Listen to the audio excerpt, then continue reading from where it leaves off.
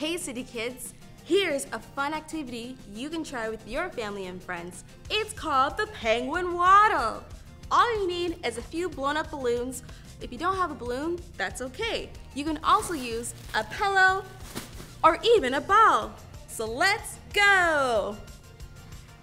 To play this game, place the balloon between your legs and waddle to the finish line. For an added challenge, you can create an obstacle course.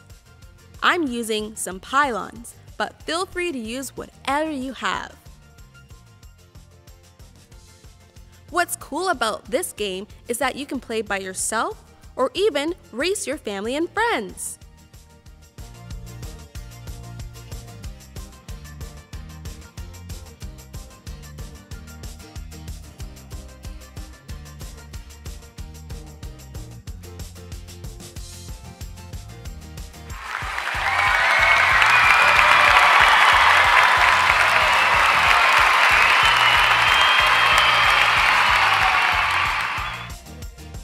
Well, City Kids, I hope you guys had fun trying the Penguin Waddle race. See you next time.